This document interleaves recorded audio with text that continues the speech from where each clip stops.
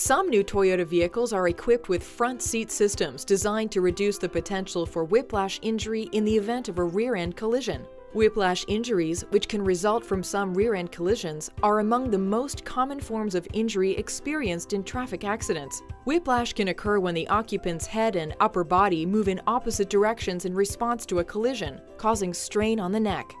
Two separate Toyota technologies are employed to help reduce the likelihood of whiplash during certain low-speed rear-end collisions, either whiplash injury lessening seats, known as WIL seats, or active headrests. While both have similar functional goals, they do so in different ways. Some Toyota seats are designed to support the head and body so they move together simultaneously if the vehicle is hit from behind.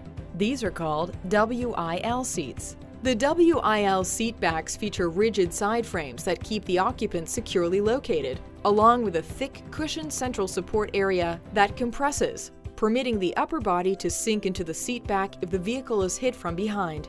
The headrest is shaped and positioned so the head and upper body are both supported at the same time, reducing the potential for whiplash. With active headrests, if the vehicle is struck from behind, the force of the occupant's lower back pressing against a mechanism in the seat back triggers the headrest to move almost instantly forward and upward. Reducing the distance between the head and the head restraint can help reduce the risk of whiplash to the seat occupant. Even small forces applied to the seat back may cause the head restraint to move. That movement is normal and does not indicate a problem. When adjusting the height of the head restraints on some seats, be sure to push in the lock button before moving the restraint. Adjust so the center of the restraint is in line with the top of the occupant's ears. The features and functions described in this video might not be applicable to your Toyota model. See your owner's manual for details. Thanks for watching this Know Your Toyota video.